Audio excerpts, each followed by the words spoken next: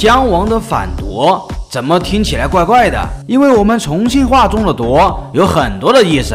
BOSS 来袭，你是否能抵挡？先看要求，这是3星条件，然后开僵王加血，来吧！一入江湖，生死为疆。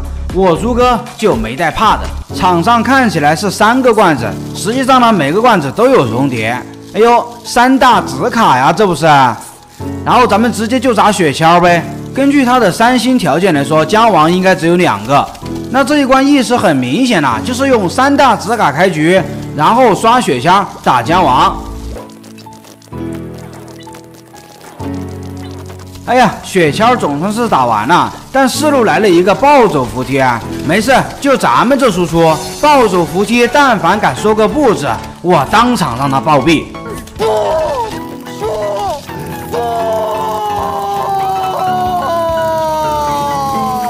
炸！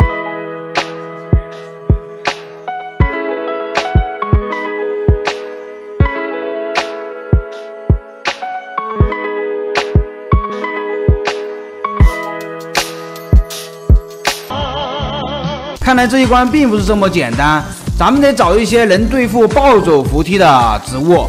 哎，我看到了，置换菇，我管你多少血量的僵尸，哪怕你是1000年老妖，我也能把你变成沙雕。来了，捡破烂僵尸来了，今天我就好好的给你上一课，什么东西能捡，什么东西不能捡。你看这充满智慧的眼神，生怕别人不知道他是一个大聪明。4路的捡破烂僵尸刚打完，5路又来一个跳跳僵尸。不是，我就想问一下，一定要设置成114、514的血量吗？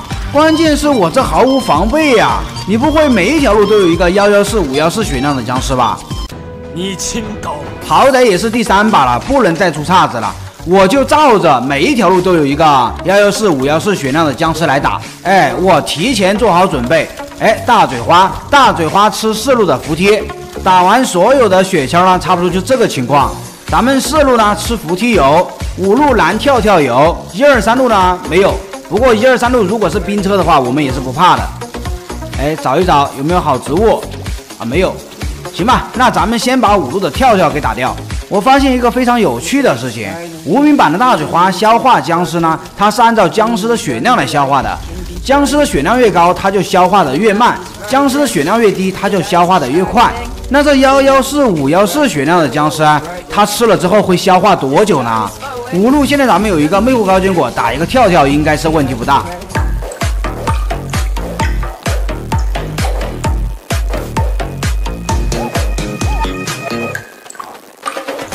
哎，跳跳僵尸被咱们2爷给干掉了，还是2爷牛。不过这4路的大嘴花居然还在消化。哎，等等，这个2爷既然这么牛，咱们他应该也是114、514的血量啊！我看不下去了，兄弟们，这个大嘴花我是真的看不下去了。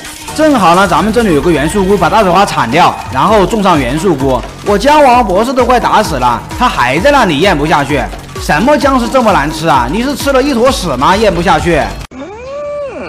有各位兄弟的帮忙，咱们很快就干掉了一个僵王博士。那现在就剩一个单僵王了，双僵王我都不怕，单僵王我就更不怕了。但是他还有帮手，看到5路那个贼头贼脑的红眼巨人了吗？没事，我会找植物收拾他的。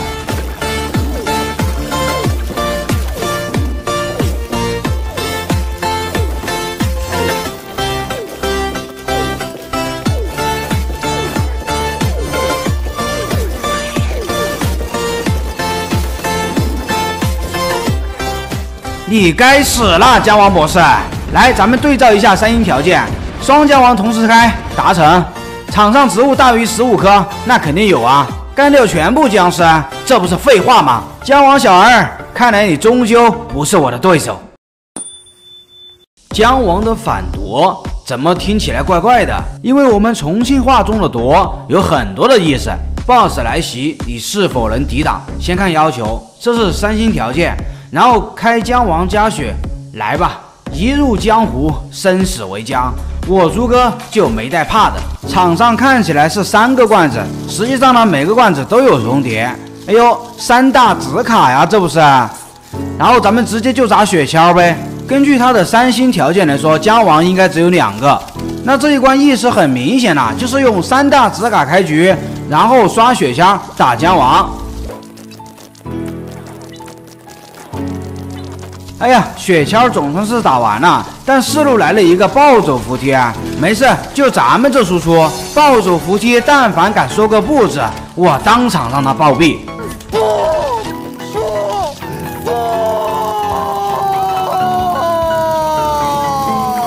炸！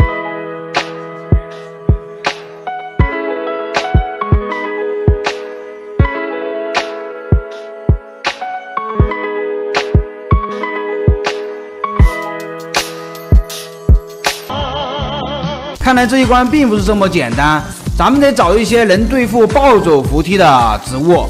哎，我看到了，置换菇，我管你多少血量的僵尸，哪怕你是千年老妖，我也能把你变成沙雕。来了，捡破烂僵尸来了，今天我就好好的给你上一课，什么东西能捡，什么东西不能捡。你看这充满智慧的眼神，生怕别人不知道他是一个大聪明。4路的捡破烂僵尸刚打完，5路又来一个跳跳僵尸。不是，我就想问一下，一定要设置成114、514的血量吗？关键是我这毫无防备呀！你不会每一条路都有一个114、514血量的僵尸吧？你清高，好歹也是第3把了，不能再出岔子了。我就照着每一条路都有一个114、514血量的僵尸来打。哎，我提前做好准备。哎，大嘴花吃4路的扶梯。打完所有的雪橇呢，差不多就这个情况。咱们4路呢吃扶梯油，5路蓝跳跳油，1、2、3路呢没有。不过1、2、3路如果是冰车的话，我们也是不怕的。哎，找一找有没有好植物啊？没有。行吧，那咱们先把5路的跳跳给打掉。我发现一个非常有趣的事情，无名版的大嘴花消化僵尸呢，它是按照僵尸的血量来消化的。僵尸的血量越高，它就消化的越慢；僵尸的血量越低，它就消化的越快。那这114、514血量的僵尸，它吃了之后会消化多久呢？5路现在咱们有一个魅惑高坚果，打一个跳跳应该是问题不大。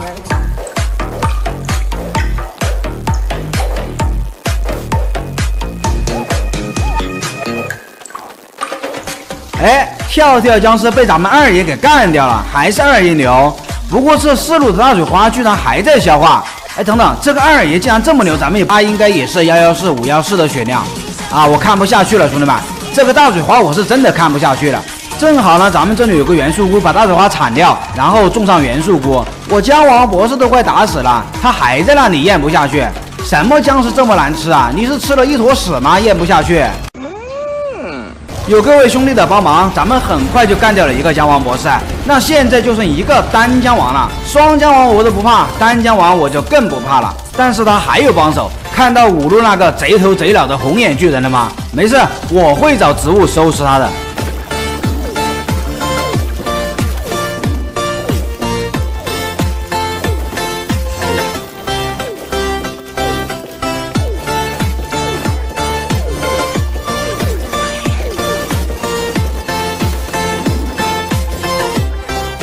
你该死了，僵王博士！来，咱们对照一下3因条件，双僵王同时开，达成。场上植物大于15颗，那肯定有啊。干掉全部僵尸，这不是废话吗？僵王小儿，看来你终究不是我的对手。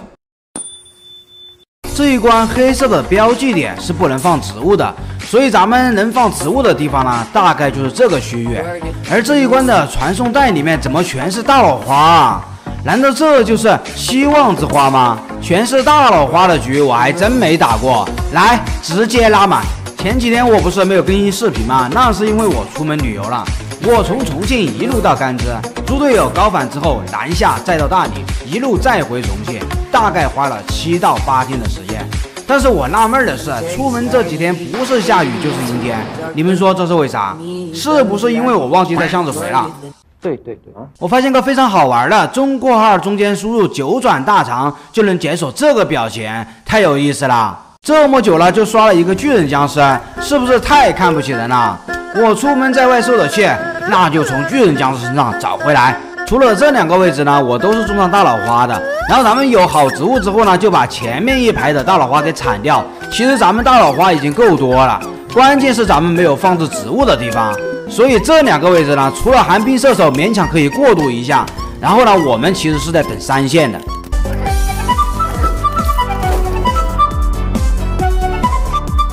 倭瓜这里砸的话，其实有一个弊端，因为这个位置的巨人僵尸是会丢小鬼的。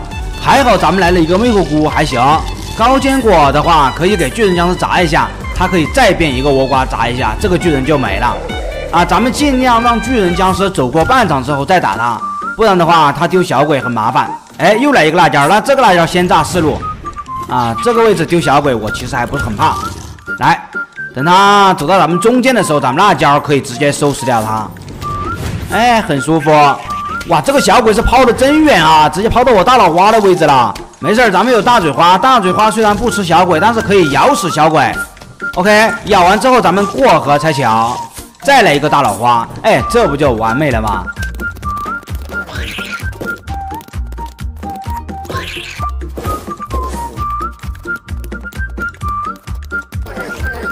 哎，我想问一下，为什么一直没有3线来啊？有3线的话，20路放上不知道有多完美。没事啊，咱们有个魅惑菇，这个版本呢更新之后，魅惑菇是可以魅惑巨人僵尸的，非常的舒服。然后毁灭菇这种东西呢是千万不能用的，本来咱们位置就少，你还炸一个坑，那你就真的坑了。这一关呢，好消息就是只有一面旗帜，坏消息呢就是这一面旗帜快到了。如果只有巨人僵尸的话，问题应该不是很大，但是这场地上是有很多墓碑的呀，就看这些希望之花给不给力了。咱们先把这几个巨人僵尸解决了再说。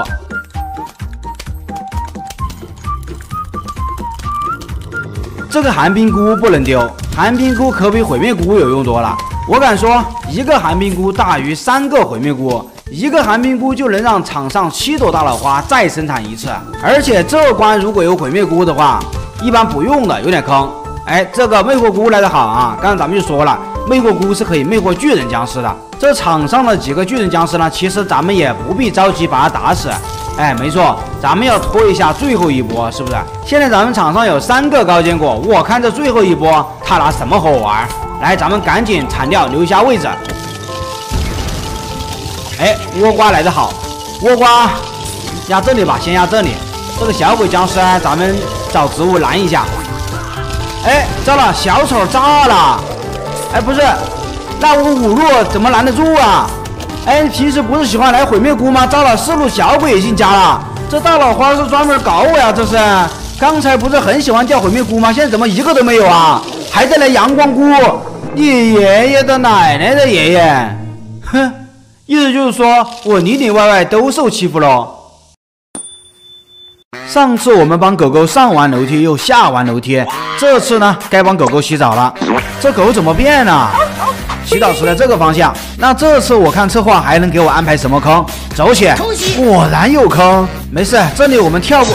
这狗生好坎坷啊！早知道不当狗了。这里咱们把隐形的砖块骗出来，跳上去不就行了吗？果然没有那么简单，兄弟们，咱们往后面试一下。哎，这里有传送门，这样就过去了。这个游戏的套路算是被我玩明白了，兄弟们。那咱们接着往前走，看看前面有什么。我去，这么大个石头，跳不过去啊！哎，假的吧？你们这就是坑人的行业。最后一个是真的，那这样的话，咱们直接跳最后一个不就行了吗？行，你接着坑，我看你能坑我几回。这里我直接不动了，我直接先把最后一个石头跳过去再说。哎，这下前面，哎，没有了吗？没有了，那个墙没有了。这个是什么？大灰狼？你爷爷的奶奶的爷爷，这个怎么躲啊？咱们不走传送门试一下，看看这里能不能慢慢的跳过去。哎，这里咱们卡好一个点，应该是可以跳过去的。哎，没问题。哎，怎么掉下去了？这还要回去吗，兄弟们？咱们还是往这边走走看吧。这一关你别告诉我过关的方法是这样啊。这下面没有障碍物了，兄弟们，难道可以下面直接通关？没想到这么刁钻的过关方法都被我找到了。洗澡池就在前面了，咱们直接冲进水。这水怎么还结冰了呢？不对，兄弟们，这里咱们看看能不能直接跳到冰上面去。来，过分了啊！太伤自尊了。看来这条路是行不通的，咱们还是得走上面一条路啊。前面有大灰狼，咱们看看有什么应对方法没有。来，第3个球啊，跳。哎，这里3个球滚过去了，前面隐形的墙就没了。注意大灰狼，咱们退一下。这里有3个道具可以选，拿长矛，他怎么跑了？我去！中间有炸弹，那边还有一个骨头，难道是拿骨头吗？哦，可以发射。哎，咱们试一下，给狼丢一根骨头会发生什么？好家伙，变成狗了！我终于知道古人是怎么把狼变成狗的了。这是一个路标该干的事儿。你可长点心吧。这里咱们把骨头丢给大灰狼 ，OK， 他跑了。那前面的洗澡池路标是一个陷阱，那咱们直接跳过去不就行了吗？我就知道，人家本来就傻，你还逗人家？难道是这里的问题？这里咱们拿炸药包试一下，对吧？哎，这个炸药包也可以发射，能不能把狼直接炸死？怎么炸自己啊？玩火自焚啊，这是。所以玩什么都不能玩炸药。这里咱们还是用骨头把大灰狼驯化成狗 ，OK。那前面那个隐形的砖的话，咱们应该是可以跳上去。哎，上面是没有刺的，那不就行了吗？游泳池，我来了。不是这边你也发射的呀？不过呢，我感觉他坑不了我几回了，兄弟们。这里它不是发射一个箭头吗？咱们试探性看看能不能试出来啊！躲开！哎，就这么简单，这下没人阻止我洗澡了吧？行啊，策划，钟点前都不忘坑我一下是吧？没事，正好咱们来一遍完整的。这里传送门走过去之后，3个大石球啊，前面2个不用管，后面一个呢要跳一下 ，OK。好，走，前面没有障碍物了。大灰狼下来的时候呢，咱们及时要躲避一下，哎，给点面子，然后拿狗骨头把大灰狼驯化成狗狗。OK， 发射。好，它跑了，咱们跟上。前面呢，咱们跳到隐形的砖上面去。OK， 注意下面的箭头要躲避一下。哎，可以。那这里的话，咱们直接走过去应该没事。哎，还可以这样，兄弟们，那这样下水应该就没问题了。我看还有谁敢阻止我洗澡？过关！这一关开局5选2，我一眼就看到这里有个隐藏罐子，嘿，魔术吞还是2个。那咱们先看一下僵尸吧。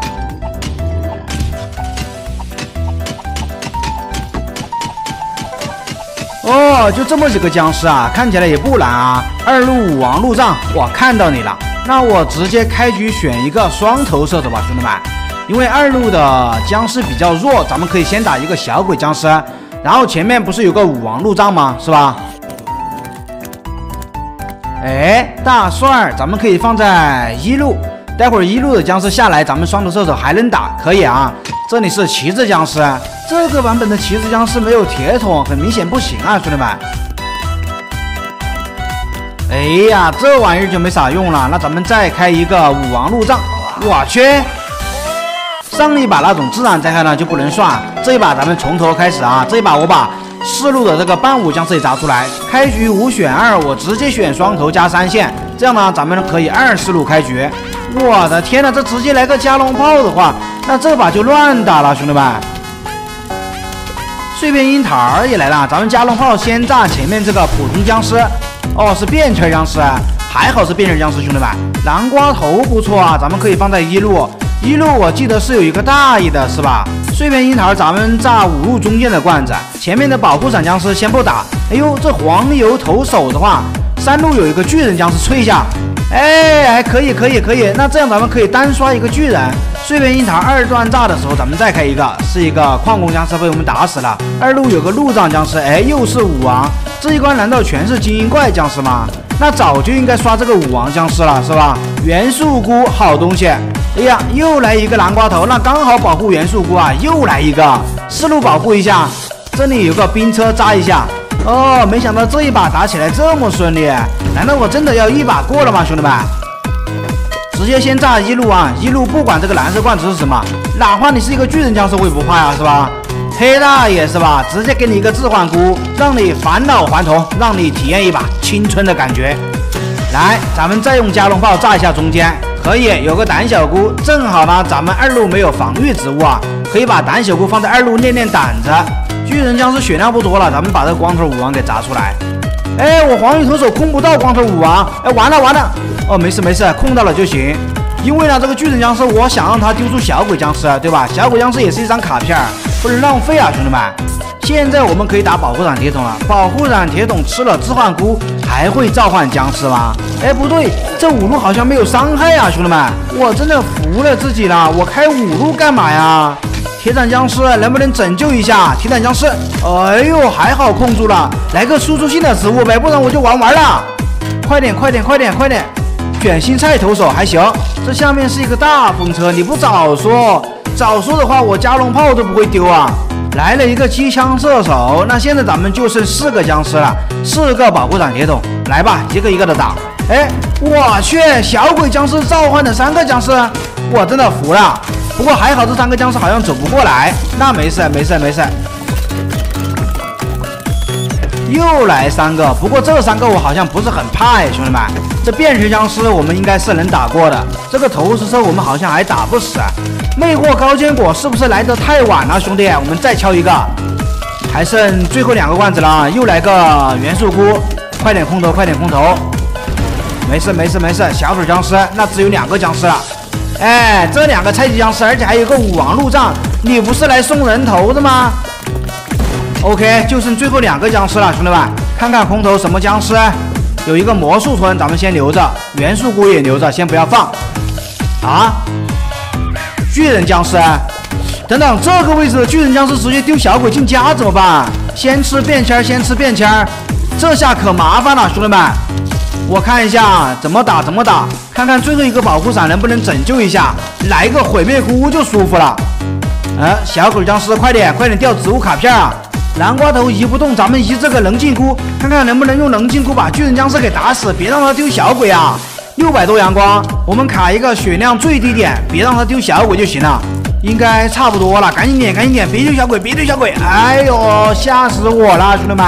那现在的话就剩最后一个武王路障了，那这一关不就轻轻松松了吗？最后一个巨人有惊无险，成功拿下。 上期我们挑战全是武王呢，很多小伙伴都参与进来了，有说元素菇考虑一下的，还有说小喷菇的，还有说黄油投手暗影豌豆的，还有说魅惑高坚果火龙草的，还有全放狙击手的，还有我想看后续啊，这个不是啊，剪辑师咔把上面这个后续给咔掉啊！你在叫我做事啊？小心我叫评论区的人发下次一定。哎，算了算了，你想怎么剪就怎么剪吧。那咋这么怂呢？那么我也在很认真的看各位小伙伴的评论，得到了一些靠谱的组合。 那么2000阳光的话，我可以放3个狙击手在后面，2个元素菇在中间。不知道规则的小伙伴呢，可以去看上期视频，咱们把它切换成3兵的状态。现在我们还剩300阳光，那么300阳光的话，你可以算一下，刚好可以放4个逆时草。咱们解决不了光头的话，就用逆时草吹一下，尽量不丢小推车，拖到最后一波。这里打不过了，必须得吹一下。狙击手呢，僵尸靠近之后呢，他就打不到了。 现在最后一个逆时草了，我还在想吹不吹，但是放晚了，其实已经无所谓了。旗帜进度还没到一半，说明这个阵容根本挡不住武王僵尸。可以发现3个狙击手根本就打不过来，光头又吃席了。吃，你就知道吃。其实呢，之前我也没太注意，只有2、3、4路会刷新武王，那我直接把元素菇全种在第3路，而且他好像没有说禁止用小喷菇啊，对吧？那咱们全屏的小喷菇加火炬元素菇，这样总能打死光头了吧？可以发现啊，这输出确实是可以了。但是吧，随着奖杯武王越来越多，僵尸也越来越多，我们元素菇甚至都挡不住了，被吃掉了一个。 我们确实用这个阵容打到了最后一波，但是黑夜模式会刷新墓碑，武王召唤出来墓碑的僵尸，这个便签僵尸，你说我该怎么办呢？虽然我们有无限的小喷菇，但这也拦不住啊！瞧你那个作死的样子！于是我迅速制定了第3套方案，就是这个，前后都能打，后面还是减速，有路灯花的加持，应该没问题了吧？哎，第一波守住了光头武王。 但是吧，一个光头我能打，这一堆光头什么意思啊？你爷爷的奶奶的爷爷不讲武德。那我迅速启用了第4套方案。有人说魅惑高坚果和黄油投手2000阳光呢，刚好放这么多，这属实有点倒霉了啊！开局呢直接3个光头，还是那句话啊，光头武王成堆的时候呢，不一定刚好有魅惑僵尸出来打他，导致呢我们又丢了1辆车。 这光头学聪明了呀，3路又来一堆，这我拿什么挡呢？只有2个，不对，这起码4个呀！我的天！来者不善。那么最终呢，我研制出了这一套组合，2、3、4路3个暗影豌豆，配上路灯花和月光花的加持，这样的摆法呢，让所有的暗影豌豆都能享受到加持啊。1、5路呢，咱们就用小喷菇来守，毕竟我们只要打死了5王僵尸，其实半武僵尸并没有那么多。看看3个加速的暗影豌豆能不能打过光头。OK， 没问题，走到半场就没了。而且我们是穿透伤害，不存在半武僵尸出来给光头挡伤害。之前我们很多的组合呢，都是前期能打过，后期半武僵尸多了之后，光头出来给他挡了一大部分伤害，导致我们后面打不过。而且我们的伤害很高，奖杯武王基本上可以忽视他。那奖杯武王都被我忽视了，1、5路就基本上没有僵尸召唤了，是吧？